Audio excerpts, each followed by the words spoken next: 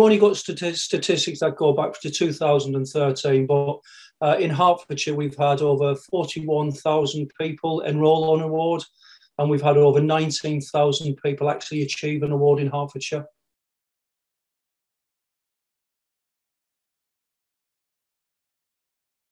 So the young people get lots of skills from doing an award.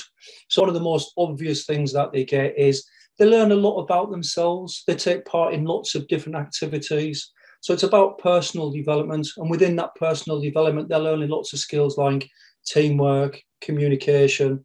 You know, they're gaining in self-confidence. They're learning a sense of responsibility to themselves and to others around. They're learning other skills like problem solving.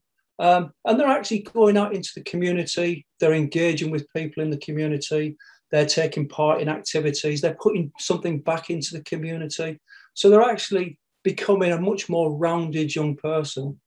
And individuals will gain different sets of skills from the activities that they participate in. But equally, when they come to do a group activity, they'll learn a different set of skills. So it's very different for each individual person.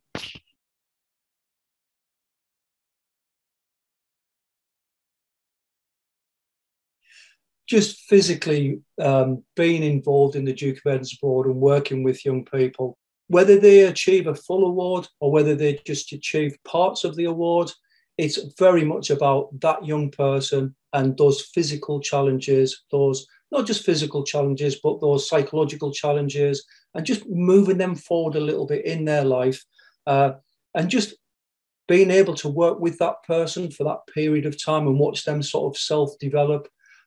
That's enough for me. That's all the reward I need. So it's just fantastic to see and fantastic to be a part of.